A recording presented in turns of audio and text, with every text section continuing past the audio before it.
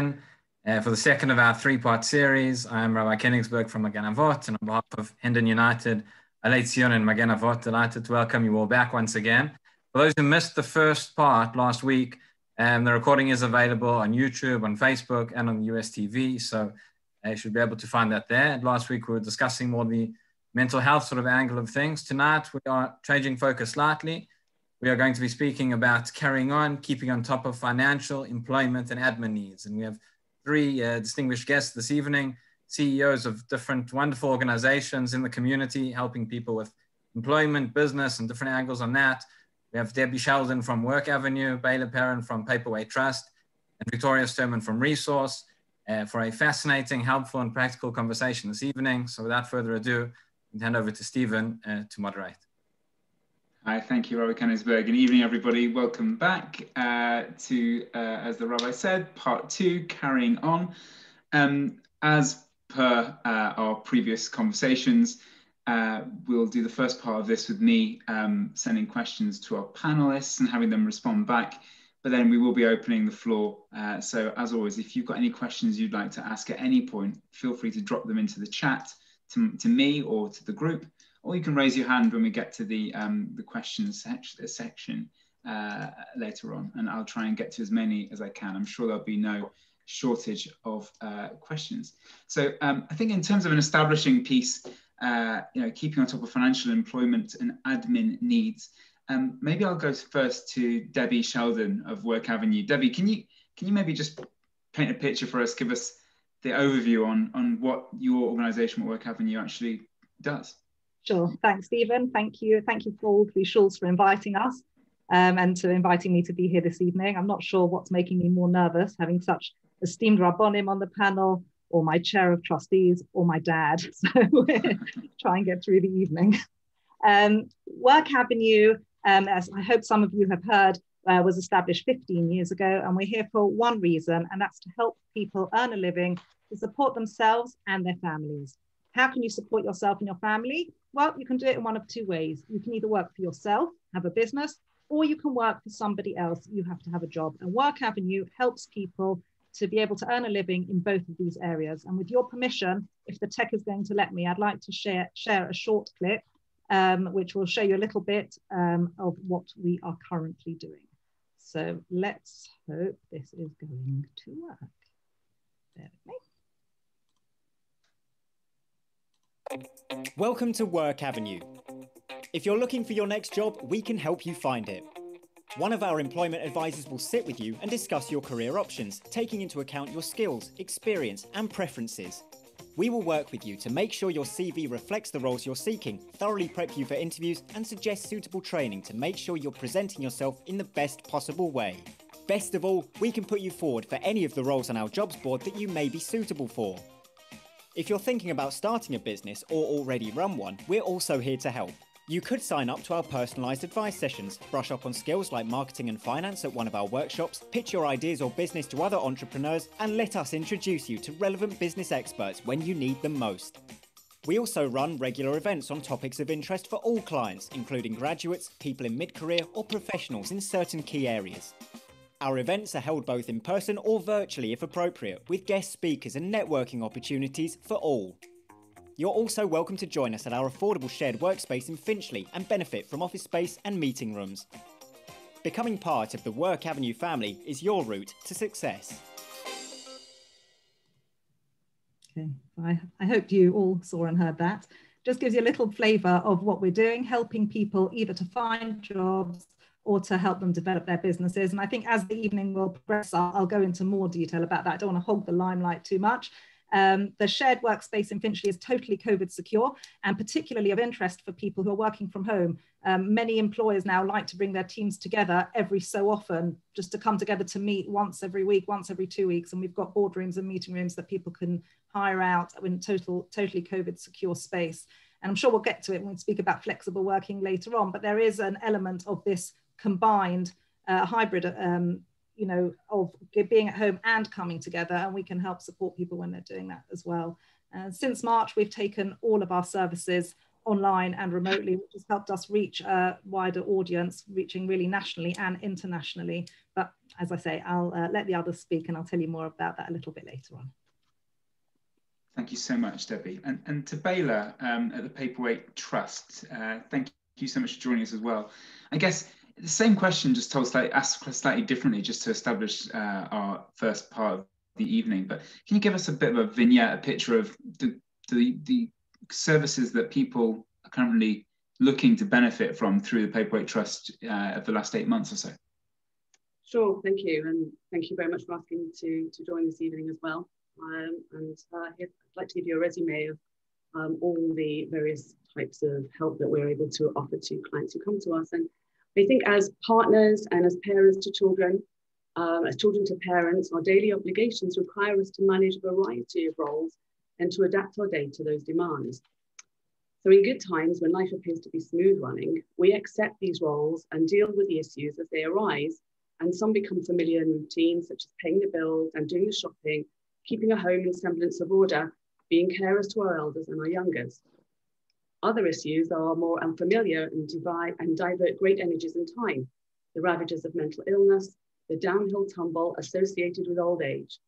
But society has schemes and methods that we can adapt to, and with such tools, we persevere. And critically, there are those I didn't see those coming type of issues, which can include sudden illness, death of a loved one, unemployment, abuse at home, and sometimes homelessness. And Paperweight was set up to help its now over 3,000 clients to manage their lives better in all or any of these circumstances. Our mantra is active crisis management. We provide a personal caseworker who holds your hand, who holds the client's hand through all the trauma, to advocate forcefully and to write forceful and relevant letters and emails and to arrange beneficial repayments. Paperweight erects a barrier between the client and the harsh bureaucratic demands that come with a new and unwelcome territory. The very act of contacting an organisation that is already on the caller's wavelength is already a source of comfort and relief. And Paperweight, among other things, will deal with housing and benefits, banks and probate, debts and creditors, officialdom in all its guises.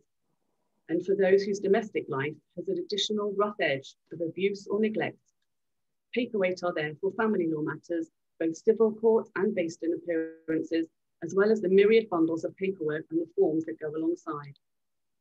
We work hand in hand with every major and minor welfare organisation in the community, within the community as well as outside the community, and we receive referrals from the local authority social care teams in all the London boroughs. Our services are free, discreet and tailor-made for clients' specific set of crises. We all know that COVID has hit the community hard and has precipitated a tidal wave of problems unfamiliar to many. And to be honest, many of these problems are already very familiar to Paperweight, but the onset of COVID has increased our numbers dramatically. The spring brought an unprecedented wave of premature deaths. The speed of decline and helplessness of the best meaning medical teams added to the trauma of the survivors. Plans were hasty, arrangements were ill thought out, and the outside world had not adjusted itself to this new reality. Pre-COVID, first contact was often from a referring organisation dealing with a personal family already known to them, and therefore to some degree already familiar with the institutional and governmental approach to their problems. Now, however, we have an entirely new cohort of applicants, bravely, and we are certain after much heartache and despair, having the courage to pick up the phone themselves and tell a stranger manning the Paperweight helpline, I am out of my depth. We know, for example, the paperwork associated with the Department for Work and Pensions is new and confusing territory to many. The terminology is vague, and those thrust into the jumble of claims, forms, and assessments may feel disorientated and disheartened. Our helpline assessors will take down essential details. The caseload will be assessed at allocation level and passed to a team trained in the areas of concern. And within days, the client will already have had a one-to-one meeting from their specific caseworker, who will devise a set of priorities and strategies to suppress the effects of these several crises. They will be sympathetic, but meticulous, knowledgeable and empathetic, but critically, they will learn to understand the client's specific situation. And they will also have the massed ranks of our teams and their advisors to help resolve the matters as best as circumstances permit. Our teams of expert caseworkers are constantly updated on employment arrangements, the rights and obligations of employers as well as employees, and the ever-changing rules regarding rent and mortgage holidays, deferrals of credit card and bank payments are explained in layman's language so that they can understand. Dialogue is opened up by Paperweight with both the landlords and lenders to explain their client's position and the potential plans of action, and to express forcefully when necessary when the client is being unlawfully harassed. On the public front, Paperweight has hosted Zoom webinars with guest professionals who present various financial outcomes and arrangements arising from COVID with clarity and authority. And summaries of government schemes and timings are provided by bulletins and updated on the Paperweight website too. So to sum up, a client of Paperweight for whom COVID has struck one or more body blows will, as necessary, have the relevant benefit structures explained to new COVID families who have no previous experience of the system, particularly when applying for housing benefit and universal credit and the like. NHS employees and their financial arrangements for death in services are addressed with urgency and compassion, and a focus on getting their paperwork delivered, complete and in approved time to the government department who is handling the claim. Right.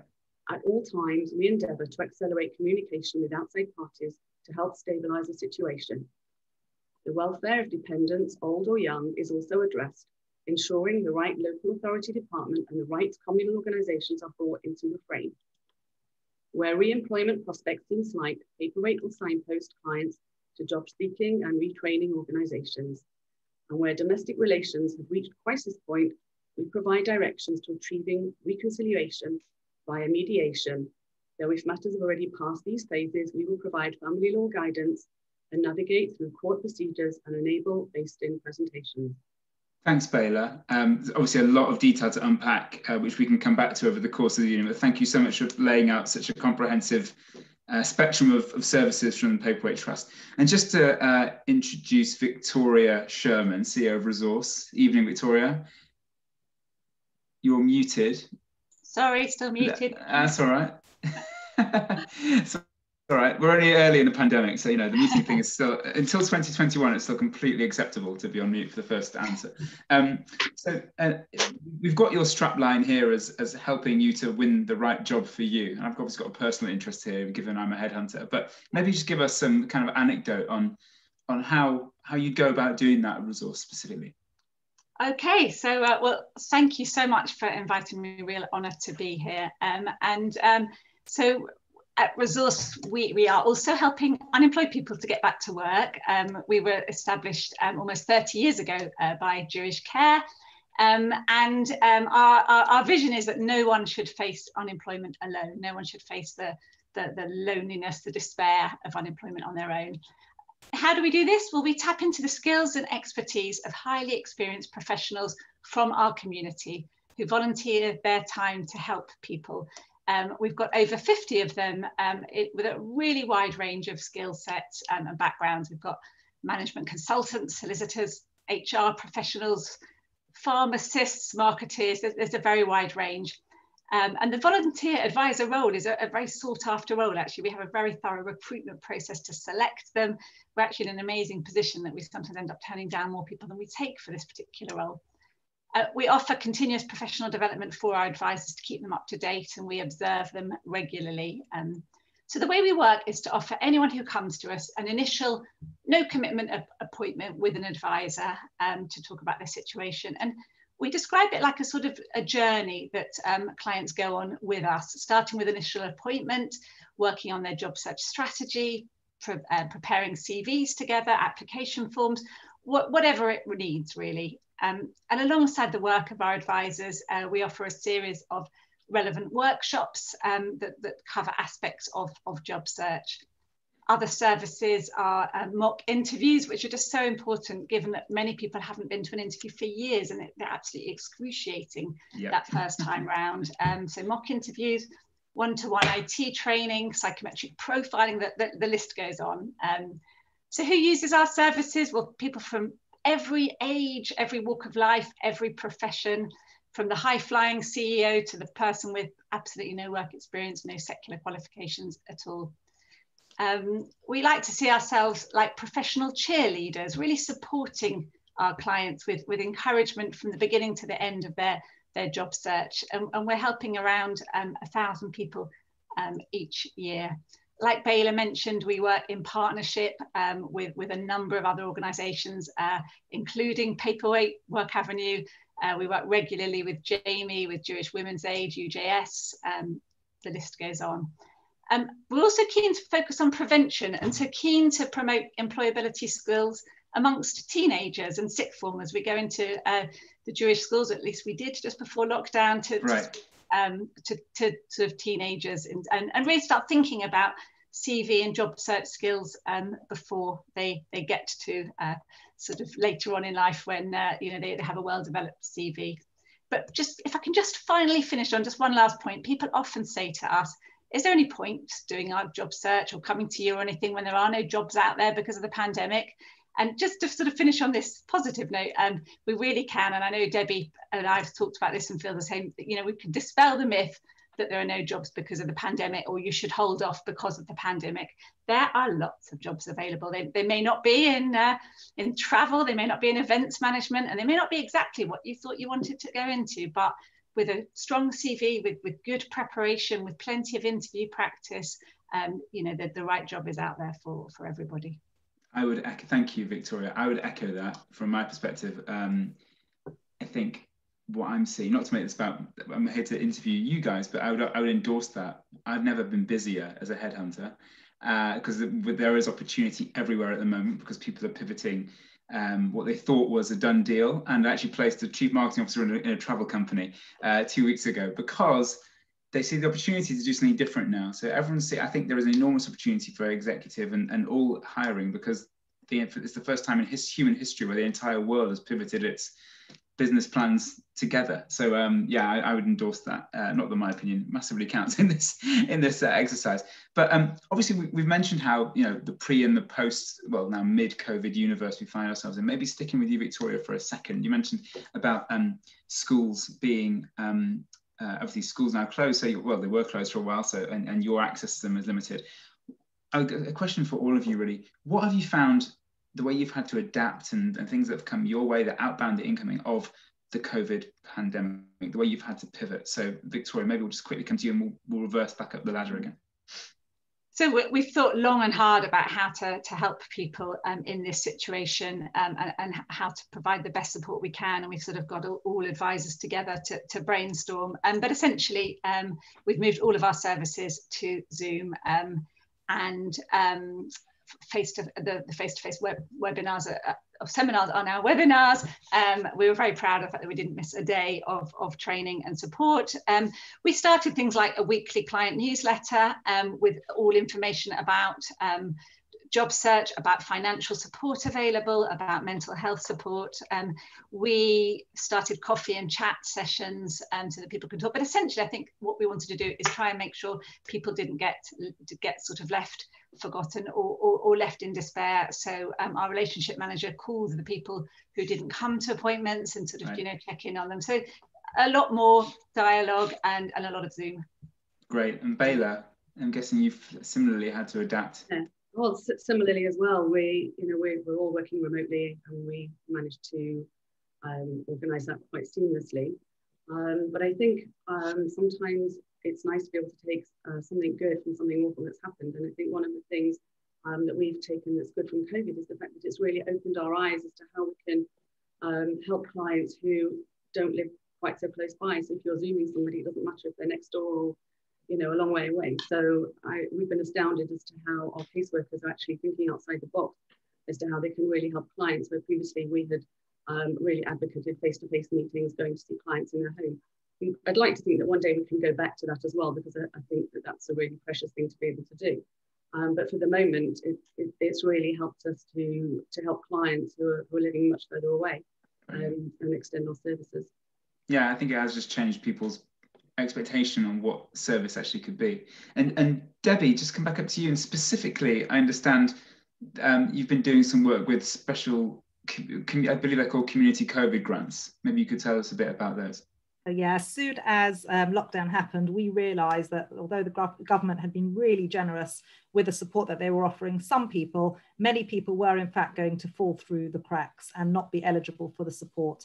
And we were really fortunate to be able to administer what was known as the Emergency Community Fund. The Jewish Leadership Council raised over £400,000, which we allocated to 235 households in the community to help them overcome that state of emergency. We were all in shock. We were all in panic back then, and especially with Pesach coming up, there was a lot of worry in the community for those who were not eligible. And we worked very closely with Paperweight, especially to those who were going to be able to access benefits, but there was a lag from when that would happen to when they would be able to get it. So being able to be in a privileged position really of handing out those grants to those who needed them was an amazing position to be in, and actually really stood us in good stead, because we last week launched a new bursary fund for training courses in memory of our late trustee Richard Mintz. And this is giving people the opportunity to apply for training costs to be covered so that they can either retrain or train to work, which is something that people have wanted to do during the pandemic. A lot of people made use of free online resources, and now they want to take themselves a level further to be able to find those jobs. And I agree with Victoria completely. Those jobs are out there, but if we can train ourselves, especially in emerging markets or those markets that will be recruiting, then that's something very valuable for people to be able to do. Like everyone else, we've taken all our services online, reaching a bigger reach. And for us as well, I think particularly, as well as looking at people's transferable skills and where they can fit in the workplace, the magic words that you used was the pivoting of a business plan. And we support over 500 businesses per year. And many of those had to think, what now? You know, we can't sell in the same way as we were. We can't market in the same way as we were. What do we do now? So those initial months of lockdown, we're really working with the businesses to think, okay, you are where you are now. What are the opportunities? Where can we reach? And we've had amazing stories. We've got people who are caterers who couldn't cater, who started doing home chef business, and really fantastic stories. And there really are opportunities out there. I'm not here to say it's all rah-rah and brilliant, because it's definitely been a challenging time for so many people, but with the right support, that there are opportunities out there. Fantastic, thank you. I think that there is, we've always, in all the conversations we've had, we're always trying to find a positive element, and it's not to dismiss the negative, clear impact that has been felt. But yes, I think these are not ordinary times, and people are changing their perspective and mindset. I think, and it moves on to my next question, I think as well as trying to mitigate negativity with something positive, I think people are changing the way they live their daily lives. And so I was hoping I could come back to Bayla. And Bayla, obviously you are specialists in the way people can manage their own administrative control, their own paperwork, their financial situation. Now that we've all basically had to reset the way we think, is there any advice that we can all take on, if we all want to do the same, how can we best prepare ourselves to be more efficient in terms of the management of our own affairs? So, you know, it's not easy for everybody. Situations change, especially now in COVID. People find that the situations have changed overnight. But the simple answer is to give us a call. We've got trained caseworkers who can help you and become involved in your problems immediately to help streamline your expenditure, direct you to areas where savings can be made, where you can find additional financial support. And we found countless of times that sharing the issue, knowing that somebody is going to help you, is already the first step to recovery when you find yourself in a situation where you've got nowhere else to turn. But ignoring it is a slippery slope. It doesn't make it go away. Brown envelopes become red envelopes, and the situation can exacerbate very, very speedily. And therefore, our people being able to go in and not being afraid of the bureaucracy and the administration allows us to help the client solve the problem so that they don't become a burden on the family and on the community. Right, thank you. Yes, so question now, maybe I'll put this, I've got a spoil of riches here. Victoria, it will come back to you at Resource. There's two sides to the employment piece, I think, during COVID, from my experience. There are those who have found themselves, unfortunately, tragically out of work. But I think everyone, whether they're in work or out of work, are reflecting en masse on the role that they're in or the situation they're in. And so you have the people who are kind of unhappily employed as well as unhappily unemployed.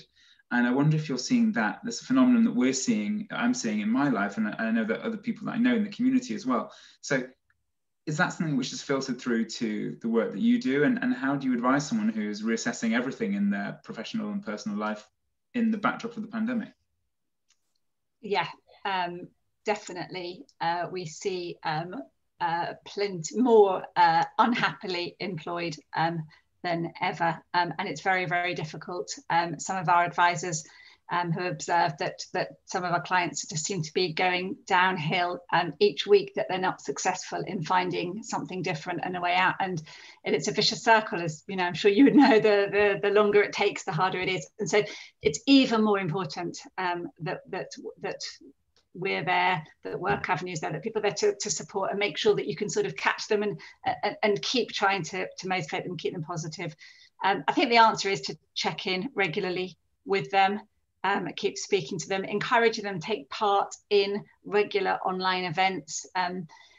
We often say that networking is one of the main routes to the job market, and so the more they can keep that up, the more they can network, the more they can have conversations, they can chat to people, the more likely it is that they will be successful. And another thing to do is just share stories. You know, we have a lot of success.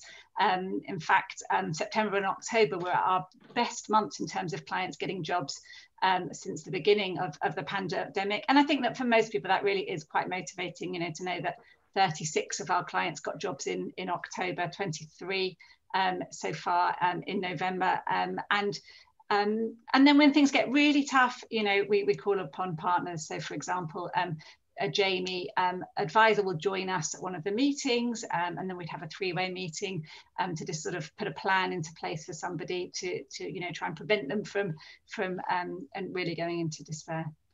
I have to say, thank you. I do think it's wonderful that there's such cross engagement between the community organisations. The fact we had Jamie represented last week, and the fact that you work together is really heartening, I think, for the community. You know, there is a very strong line between people's professional and personal lives and their mental health and their personal lives. So I think it's a wonderful endorsement of the community structure that we're all a part of. Debbie, coming back to you on a question. Obviously, you are at the centre of what is the kind of entrepreneurial heartbeat of our community. You see all different businesses, entrepreneurs, ideas, professionals coming through your doors. I wonder if you can just, before this gets too negative and depressing, maybe give us a positive sense of what is the spirit of entrepreneurship like in the community currently? Are we is this a standout kind of generation in our community of entrepreneurs and business people? Don't know about standout generation. I do know that our makeup, our DNA gives us a propensity to be able to, you know, find challenges and be able to find a solution and find a way through. And there were for sure a huge number of people between March and the summer who were placed on furlough, who looked at it as an opportunity to try that business that they've always been trying or wanting to try, and they've never been able to do it because they've had a full-time job. And I think the story that one of our clients told me was probably really interesting, and a perspective that I hadn't really thought about. He was in the performing arts sector, and clearly that completely shut down. And he kind of knew that he should try something else because this wasn't a grown-up job that his mum kept on telling him he had to get a proper job. But he thought if he would step away from what he was trying to do, everyone else would supersede him and would sort of be higher up the ladder than he would. And he, when we spoke to him and we gave him advice, we were able to say, look, this is your chance to try something now. And he's creative and he's entrepreneurial, and we are helping him build and develop a business now that he would never have been able to do beforehand.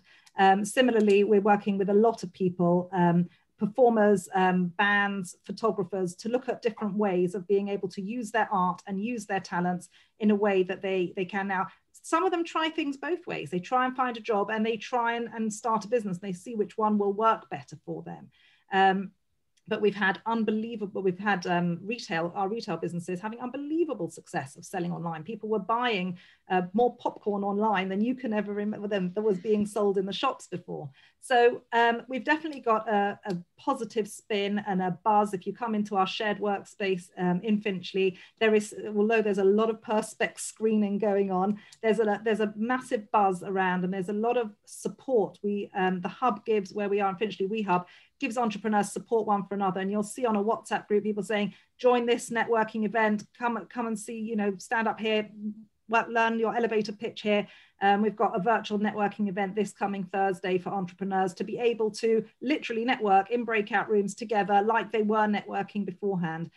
Between you and me, it's slightly less frightening to network on Zoom than it was walking into a big room of people who you don't know. So there are definitely opportunities here. And I can say in the community, we're seeing a lot of success, thankfully. Good stuff. That's really important to share, I think. Bayla, a kind of open question to you as well, just whilst we stay on the optimistic theme. Are you seeing anything in your work that gives you grounds for optimism, either in the way people are behaving, the way people have adapted, anything you can share to kind of in an uplifting way? I think, you know, I think as well to echo what Debbie said, people are opening their minds to new situations, and, you know, our caseworkers opening their minds to new situations as to how we can deal with our clients and the successes that we're getting. And I think it's also understanding the people to whom the caseworkers are speaking to, and to understand that they're also working in isolated and difficult conditions, and building up a rapport and a relationship with an officer at the HMRC who has piles of files on the desk at home can be more sympathetic to a mutual client's plight if our caseworkers present the facts and figures with you know, humility and humanity and even a bit of humor in a nice, calm way. And we're finding that can pay huge dividends. You know, so it's you know, it's an attitude that's you know, that's really very important. And I think also to highlight a recent case that we've had as well, where sadly one of our clients' husband passed away. He was an NHS frontline worker who sadly passed away back in April. And if you are a frontline worker who passed away from COVID, you are entitled to a government grant of £60,000. So that seems all marvellous, but it's not quite as marvellous as it seems, because it doesn't tell you how difficult it is to actually access that £60,000 and the hoops that you have to go through in order to be able to get that money into your bank account. So one of our clients, one of our caseworkers involved with one of those clients has been working for 6 months with sheer determination and keeping calm and building up relationships with dozens of departments, pushed from pillar to post, MPs, probate office, the NHS department, Health Minister himself, Matt Hancock, dozens of emails, and finally, last week, she got the £60,000 into her bank account, and that was quite a result. And I believe that many others in that situation have not yet received their money, so you know, that's quite a travesty. And also, as Debbie said, challenges of COVID can lead to those who are open to it previously unthought of new opportunities. Brilliant, thank you. Thank you. When we were speaking last week with Jamie and Jewish Women's Aid and the Drugs Addiction Helpline, I think one of the most powerful conversations we had was around the idea that the people who are on this call, who were on the call last week, some of them may be dialing in for a personal purpose, as in, you know, God forbid they require some extra help last week or they require help this week. But I think what's equally powerful is there are plenty of people on this call who are happily employed or beyond employment now, you know, maybe retired or, you know, are comfortable, but have come on because they want to see if they can help others if they encounter people who need the kind of help that the three of your organizations can provide. So I guess as an open question, if we're all advocates for your organizations, can you just tell us like what we can do to be of help to you? Either a message that we can advocate on your behalf, people we should be seeking out, maybe it's behaviors we should be seeking out, and how, just so we can be an extension of you, because I think that's the real power of people spending an 8:30 to 9:30 on a freezing Monday night on a Zoom call. Some of us have had 15 Zoom calls today already, or various iterations of it. So maybe I'll come back to Bayla, but just briefly, if you will, the three of you, because I want to make sure we open to questions. So you're all on, consider yourselves all on notice. There's the question session coming. So Bayla, how can we help you and Paperweight in the community? Well, I think one of the things that Paperweight does very well is we garner a lot of expertise that's already within the community. So we have a lot of people coming to volunteer their time with us because they understand what we do. And they clearly, I think when somebody volunteers their time for an organisation, they'll do so for an organisation with which they feel an affinity. So, you know, if you're good with animals, or if you're good with illness, or you're good with, you know, with giving lifts to hospital. So I think the people that already come to Paperweight to volunteer their time is because they already understand the sort of help that we're giving, and they feel that it's within, it's within their strength, within their capability to. They're not fazed by forms and paperwork. They're not fazed by the suit at the end of the line. They understand how to advocate, and they can really feel and understand the client, and that's that's absolutely wonderful. They put themselves, they're empathetic. They put themselves in the client situation, the client's shoes, and you've got a really good partnership going on, and the results speak for themselves. So, yeah. Great, thank you, Victoria. Same question to you. How can we, the community and the interested few on the call, how can we amplify your message, and who should we be seeking out to maybe connect to you? I mean, I think the first thing I do is just make sure that they know about the organisations that are available to help them in our community. As you said, we've got fantastic support, incredible organisations, but not everyone knows that we're here. We hear every day of people who've sort of said, I wish I'd known about Resource and Work Avenue, when I'd lost my job and I didn't know. So that's the first thing. But I'd say, if you're supporting a partner who has unfortunately lost their job or been made redundant, I think the idea of being supported without too much questioning, without too much pressure. Our clients often tell us that their worried spouse, often worried, understandably, about finances, about status, about perceived stigma, things like that, can actually really, really push their partner and cause a lot of problems. So, and thirdly, I'd say encourage them to tell everyone, to make it known, use their networks, and within our community we are very well networked, we're very well connected, and we are very generous with our networks, actually. So and finally, if anyone would like, if anyone has the skills and would like to find out more about volunteering for Resource, I would always love to hear from you. Brilliant, thank you. And same question to Debbie. Yeah, we've got you. Thank you. So I'd like, really echoing a lot of what Victoria said. Networking and connecting people is really important. I think what Victoria said earlier as well, just checking in with someone. Are you okay? I think we're slightly more aware of it now, but certainly before the pandemic, you'd sort of meet someone out somewhere and say, hi, how do you do? What do you do? And asking that what do you do question could be really, really difficult when someone isn't able to give the answer that they would love to give. So I think it's being aware of conversations and how you speak, and aware of the other person. Of course, there are so many youngsters now who are desperate to put stuff onto their CV. So if there are any people who are able to invite someone in a COVID way, or to shadow via Zoom, so someone can put some work experience on their CV, that would be absolutely fantastic for the next generation coming forward. And we're really, really excited that in the new year, we're going to be launching a new initiative, which is a social enterprise, where we're going to be providing training in the emerging markets that we spoke about, the areas that there will be work, and an opportunity for people to have mentored paid employment. So they will be carrying out real tasks, getting paid for it, and being watched over and quality assured by people who understand this work. And like you say, if there are people who are no longer in active employment and who have got time to give, they should definitely be in touch with us to see how they can participate in that program. Thank you. That's amazing. So just to be clear, I mean, because there's two sides to this. There's the supply side and there's the demand side. So I agree wholly. I mentor and advise a lot of young graduate kids who are looking for their first jobs, and people who are tenured in employment are struggling to get jobs. There's no real appetite to start graduate programs and give people their first hit. Do you have, in Work Avenue, do you have a live database of young people looking for work experiences right now? Absolutely. We've got live work database, people looking for work experience opportunities. We have got a live jobs board, so employers telling us what opportunities there are. But we are also very aware that just coming back to your point that you said, there are people who are not necessarily going to get their first job on the supply and demand side.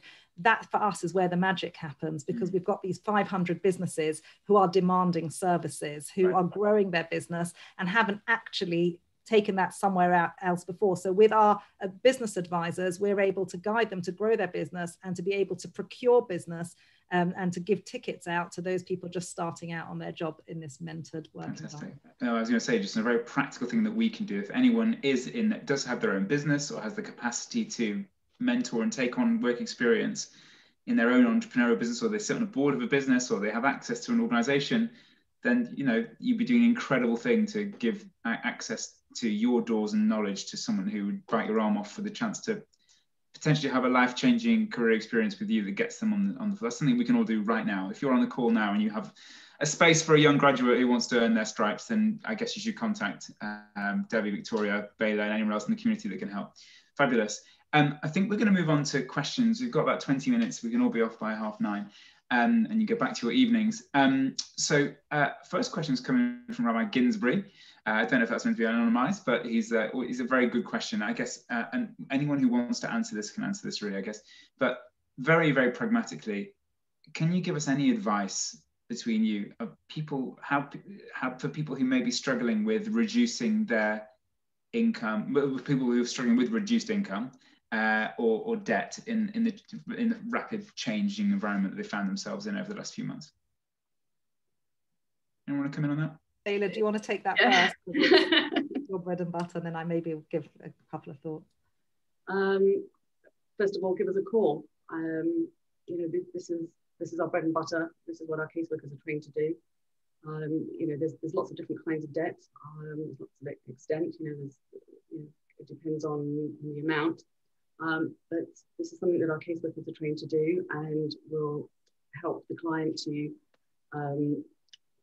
to be in touch with, depending on sort of its credit card debt or wherever the debt is, or sometimes it's debts over multiple from multiple sources.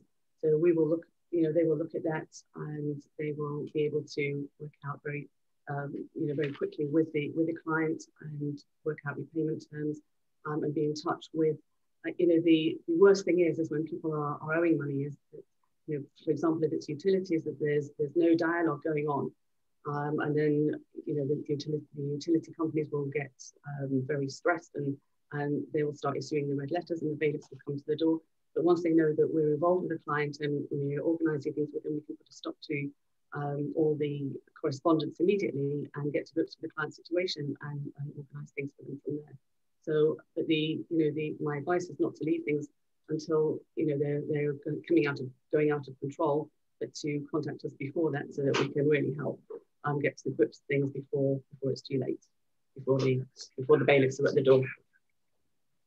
I think Debbie, you said you might want to come in with something. Just from our experience from running the Emergency Community Fund and from the bursary fund that we're running at the moment, we're working with our clients just to sort of show them that we don't have to keep up with the Joneses. I think Corona has helped a lot of people with that. There are a lot of people who felt they really had to maintain a certain lifestyle. And when Paperweight works with them and shows them what they've got, what their income is and what they can afford to do, there are ways to reduce costs that they haven't really thought about before because they haven't had to.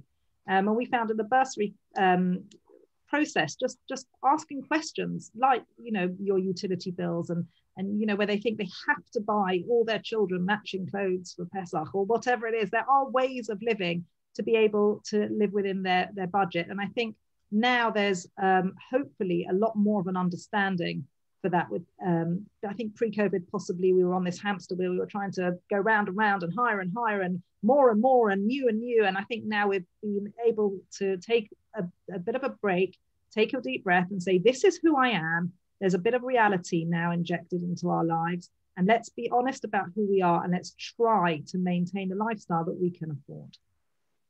I think that's actually I think that's actually one of the biggest insights from this entire thing, that we've all been yanked off the treadmill for the first time in human history. The treadmill for everyone is, and we're starting to reassess what is real and what was just, what was running away from us. And I think you're quite right. Also, just to flag, there is an organisation, if anyone interested, called Masila UK, who can help with financial management, and their executive director is Rabbi Benji Landau.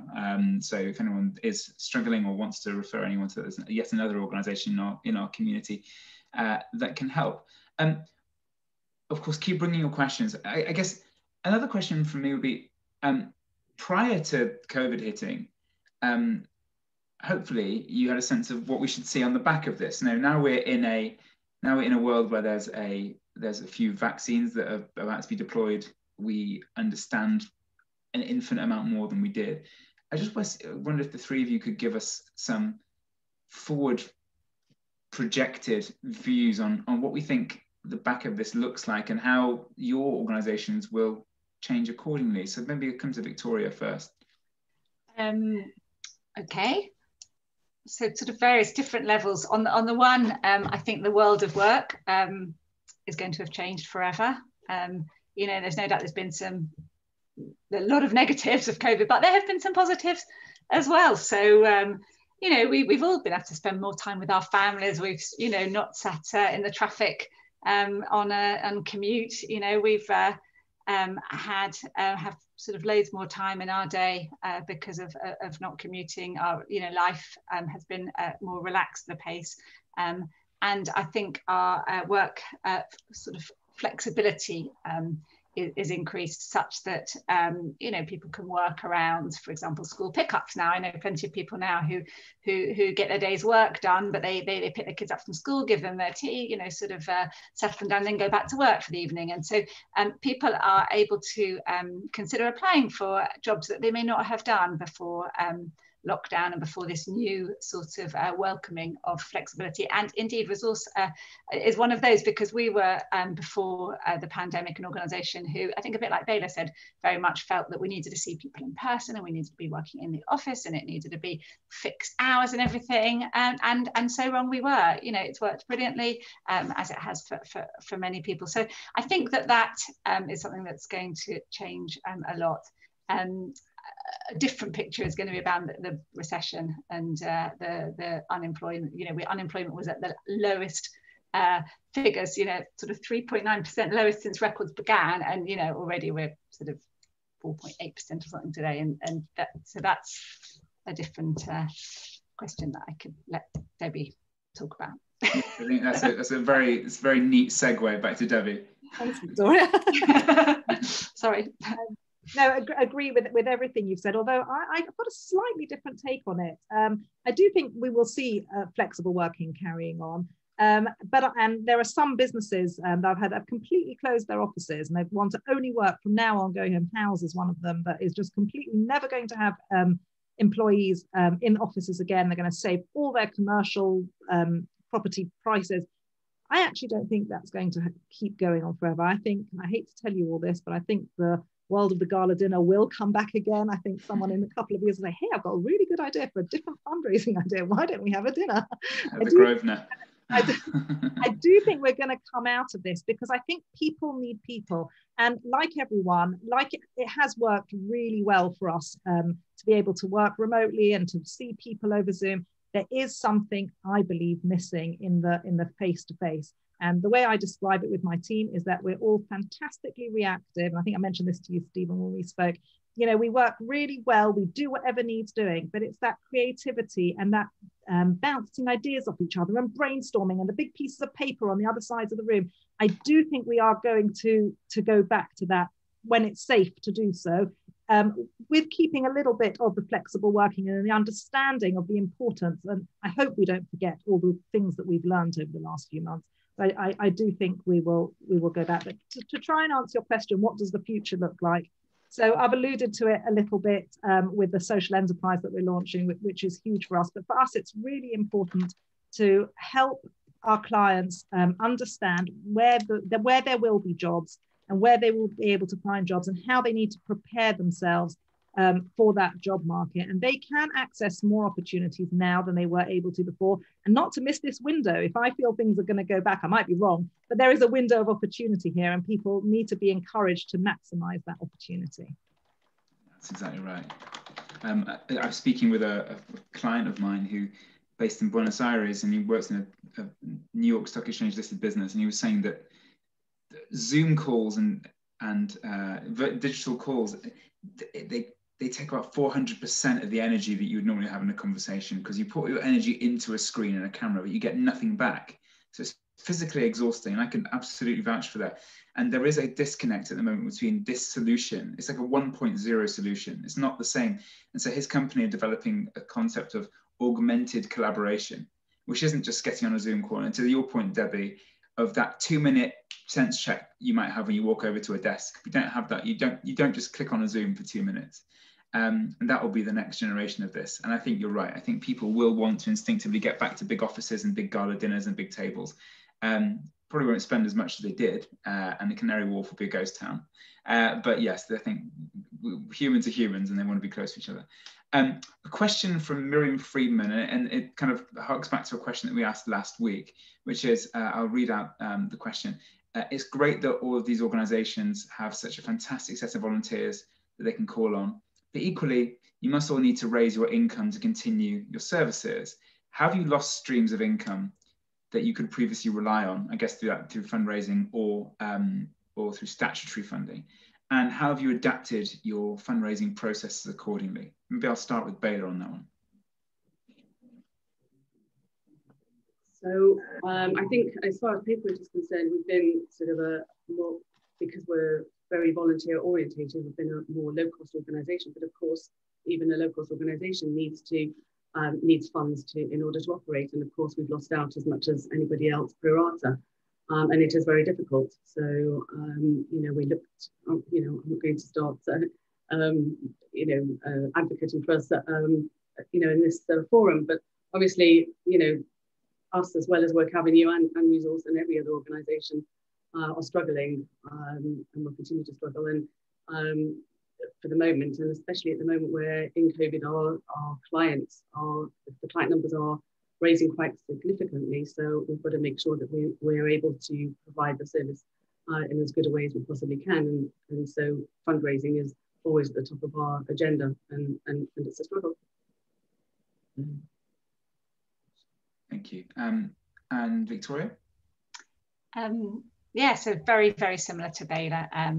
We are, because we're volunteer-led, our costs are minimal and we keep them to an absolute minimum. And so it hasn't been too difficult. We're also fortunate to take advantage of some emergency funding that various organisations, foundations, National Lottery and others would give us to help us adapt and keep going, because as Bayla said, just the same, we're having to help more people with less to go around. But we put out an appeal for more volunteers to come forward, and we had a huge response, and we selected 4 new volunteers to start last month. So really it's people that we need. But it's a mistake to think just because it's volunteer-led that there are no office costs and there's no base costs, because yes, they climb pro rata quite significantly. Yeah, thank you. And Debbie? Yes, so exactly like Victoria said, we have been really lucky to benefit from some emergency grants that have been given out. The National Lottery awarded us a grant and we were able to purchase laptops. There was a point during lockdown where we were speaking to families. They had one mobile phone and they were trying to homeschool 4 children using one device, and they were really struggling. So we're now in a position to be able to lend laptops out to people who need them, who don't have the devices, even just for people's job search. They don't have to be homeschooling anybody, for whatever they might need to use the laptop for. And we've recently got a little bit more emergency funding, but there's no doubt about it, we have really suffered. We usually have our business awards in the summer, which didn't happen in June 2020, and we were supposed to have our gala dinner this year, which was obviously cancelled. And we did that very deliberately. We stepped back at the beginning because all the welfare organisations had an emergency appeal from the community, and it was really important that they should, the care homes, and they should all be able to raise the funds straight away. And we stepped back and we waited, but I'm afraid now is our time. And in January the 17th and 18th, we are going to be doing one of these crowdfunding campaigns, which lends itself brilliantly to Corona. No one has to come anywhere. They just have to press the donate button on their phone. And we really hope that all the community will join us in trying to raise the funds that we need to be able to help people back into work, and hopefully they in turn will be able to join that virtuous circle and donate when they're in a position to do so. I'm sure they will. I'm sure they will. Thank you for your question, Miriam. We've got 5 minutes before we end, so if anyone's got a last question to jump in the chat, do so now. And whilst you're thinking about the question, if you have one, I just want to. Again, I said last week, and I really think it's important, we should end these nights with a sense of positivity and optimism. if we can. There's enough depressing stuff going on in the world in 2020. And I wonder if you can just give us, and I put you on the spot here because no one's prepped this at all, but if you have one, and I won't come to you, I'd rather you just shout out, because if you haven't got one, then that's understandable. But if not, if one doesn't come to mind, but can anyone just give us a kind of a really lovely vignette of some wonderful achievement or activity that's touched one of your users or clients in the past 8 months or so, that that makes you really kind of bounce out of bed in the morning to go into work? Because there are, in all these tragedies and negative stories, there are incredible things happening. So maybe I'll come to, oh, there, Debbie's got a hand up. Go on. So thank you. We had pleasure. We had so many stories of people when we ran the Emergency Community Fund at the beginning, and a gentleman that really touched so many of our hearts was someone who was a cab driver, and of course he lost his business instantly, and he had to at the beginning self-isolate because he was caring for a younger brother in his 60s, I think it was, who was vulnerable. So it was a terribly sad story, and he didn't have any income. But then he contacted me in June. He said, you were so kind and you gave me so much hope. I can't go back to being a cabbie. What can I do? And it just, I have to say, I'm sure Victoria and Bayla will agree with me, doing our work for the community, timing is everything. And when you need something just seems to appear. I don't know, hashgacha, whatever you want to call it, things happen at the right time. And just at that time, I had read an article about many people moving house and about people needing removal services. And he was a very competent driver, and we worked with him, and he had a lorry, and he started up in his area of Essex doing house removals, and he loves speaking to people. So he doesn't have that cabbie interaction, but he forms relationships with people when they're moving house, and he's now developed this different but thriving business. Fantastic. What a great story. Right. I'm afraid for Victoria and Bayla that Debbie set you a pretty high bar there. So I just so many. I'm in the fortunate position of getting the emails and calls daily from people saying that they've got a job, and they're just so thrilled that they can sort of raise their head up high again. And one of the things I like the most is somebody who was persuaded to set up a LinkedIn profile, and we spend a lot of time talking about LinkedIn as an extension of what I was saying earlier about networking. And many of our clients are nervous about LinkedIn being a sort of social media platform. There's so many reasons why they might be nervous of putting themselves out there and photographs and everything else. So we generally are successful at persuading people, and we run 2 different workshops on LinkedIn, an introduction to LinkedIn and an advanced session. And not long ago, somebody was persuaded to create a profile with our help, and that day somebody contacted her via LinkedIn saying they'd seen her profile, and in fact she was looking for a fundraising position, and then it was a former colleague who'd seen her, and she sort of said that she was recruiting at the moment, and that they would arrange an interview. And to cut a very, very long story short, it did lead to a job quite quickly, and this lady is happily employed now. Well, phenomenal. And I think happily employed now are the 3 ideal words to end this evening on. I just want to extend an enormous thank you on behalf of the communities of Raleigh, Hendon United, Magen Avraham and Alexion, to our speakers, to Debbie, to Victoria, to Bayla. Thank you so much for, first of all, taking the time this evening and all the prep that went into it, but also for everything that you do in the community. I think one eye-opening piece of the last couple of weeks of talks is a lot of the work, and I say it every time I speak to anyone who works in the community, there's a lot of this work that silently goes on that some of us that don't have to rely on it don't even know goes on. In fact, you all interact with each other both on this call and this meeting to last week's meeting. It's a really incredible thing that you do for all of us whenever we need you. And so I hope people can come forward to either spread your message, donate to your fundraisers, donate their time, their expertise, their businesses. And we're all very, very lucky, and we're better for having you in our community. So thank you so much. Thank you all for coming as well, and wishing everyone a Hanukkah Sameach on Thursday night. Keep warm, keep dry, keep safe. And the next talk is I want to say next week. I've just lost it on my screen. There you go, fabulous. And is I've just lost it. Feel free to jump in at any point. I think we're back here next Sunday for the final, next Monday, I should say, for the final, next Monday for the final talk. And wishing you all a great week, and thanks for coming. Stephen. Thank you very much for having us. Thank you for having us. Facilitating, Stephen. Stephen. Yes. Can I just jump in and take Rabbi's prerogative sort of thing first to thank our panelists and thank you as well, just both for this week and last week.